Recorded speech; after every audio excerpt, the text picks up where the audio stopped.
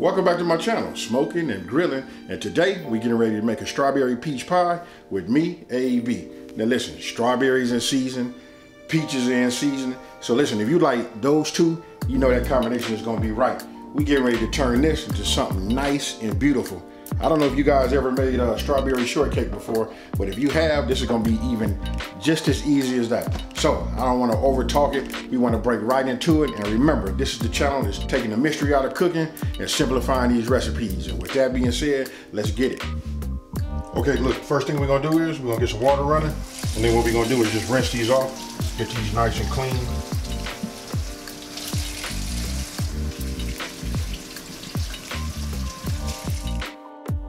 All right, after you get through rinsing off your peaches, you want to just go ahead and just dry them. Get yourself a paper towel, just dry them, and then next we're gonna go ahead and just repeat the same process, but we're gonna use, go with the strawberries. Okay, look, first thing we want to do is just take it. You know what? Make sure you get yourself a sharp knife. Just go around like this. Go ahead, give it a little twist. Come on, baby. Make sure we got it open all the way. Now listen, you want to be real careful right here. I see that, when you're looking at it right now, it's like I'm cutting towards the palm of my hand. You want to be, extremely careful. I probably should have positioned my hand, a little bit better than that, so that I don't just accidentally slip and cut myself. But you know what, I was trying to treat it like it was an avocado. But what you want to do is stick your thumbs in between where you had cut it, and then just, very delicately, just separate them. After that, then you want to go ahead and take the seed out. Once you got the seed out, then go ahead and just cut yourself some slices.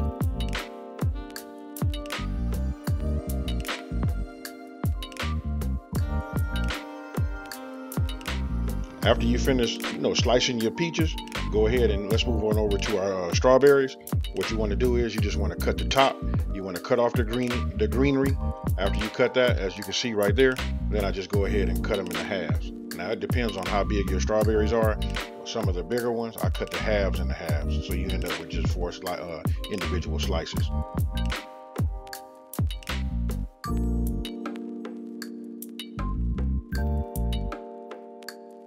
Okay, look, now we just get ready to go ahead and add, you see this, a half a cup of white sugar. We just want to, this is what takes us back right here. You want to know what's going to draw the, the juices out and that sweet goodness right here. That's this sugar right here. And then after this, we're going to come back with a 1/3 cup of brown sugar. But what we want to do is just coat it, and then we're going to let it sit up for a little while.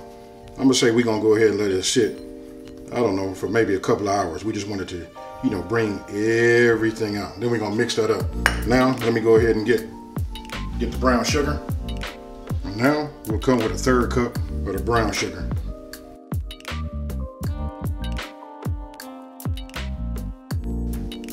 Then we just want to go ahead, we want to be careful with it. You don't want to, this fruit is delicate. We just want to make sure we got it stirred around, make sure it's all coated. There it is. And what we're going to do is, I'm just going to cover this and let this sit up. I'll put it in the refrigerator and let this sit for about 2 hours. I actually ended up, after I covered them, I let them sit in the refrigerator for 4 hours. And then when they were done, what you're looking at, that's actually 4 hours worth of sitting in the refrigerator. Perfect. All right, look, next thing we're gonna do is, I'm getting ready to use these this Pillsbury pie crust. Listen, there's 2 coming here in the box. This right here is what I call a time saver. So we wanna just go ahead and pull this out. I'm gonna ask you, look, when you pull this out, just keep one out, put the other one back in the refrigerator because it's best handled, when it's chilled. I don't know how long it's gonna take you guys to do it. So, you got 2, I'm putting this one back in the refrigerator.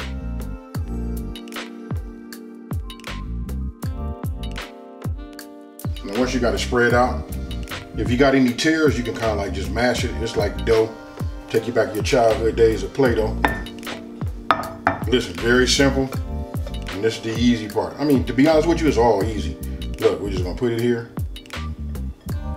Once we got it in the middle, we're just gonna work it. And then we're just gonna start stretching it. And again, don't worry if you got any tears, it's no problem. All we gotta do is like just squeeze it together, and it'll come right back into form. Just keep working it around like this.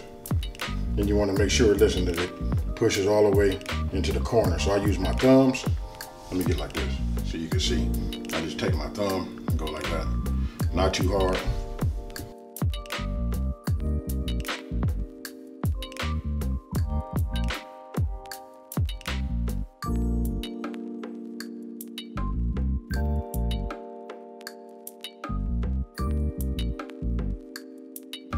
And you want it to look just like that. Anywhere you see it might be a little thin, just move the dough around. You know, take your finger. You just want to get it so it's just not so thin. And before you guys ask, listen, I'm not gonna pre-bake this. If you want to pre-bake it, you can. You can put it in the oven at 200 degrees for about 10 or 15 minutes just to get a little pre-bake on it. All right, now we're getting ready to add our filling.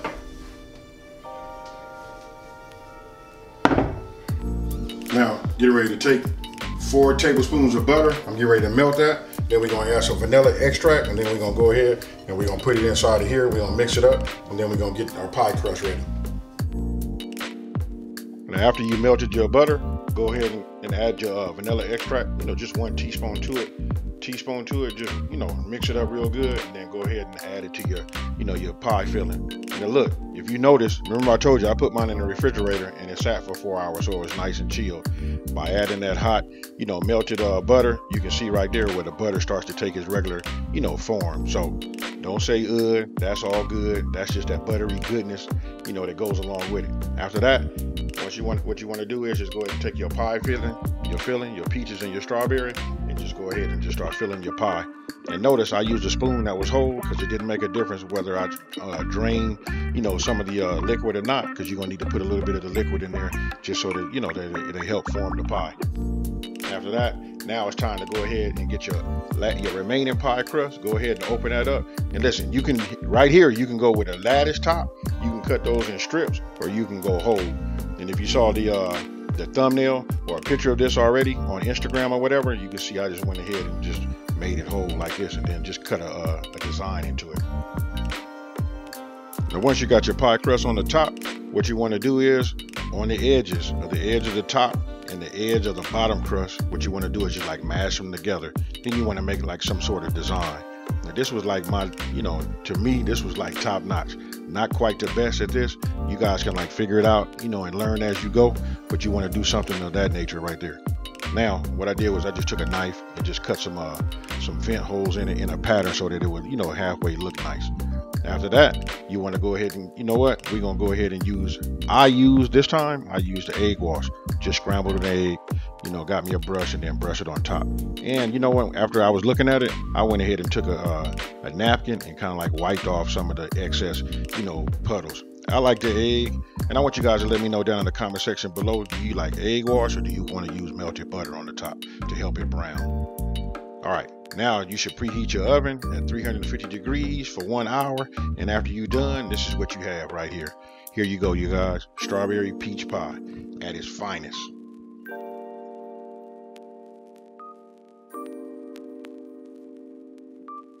So tell me what you guys think about that there. Super easy, huh? Listen, I love peaches and I like strawberries, so why not combine the two? And this is what we got. Hey, I want you guys to let me know down in the comment section below and tell me what's your favorite go-to, fruit pie.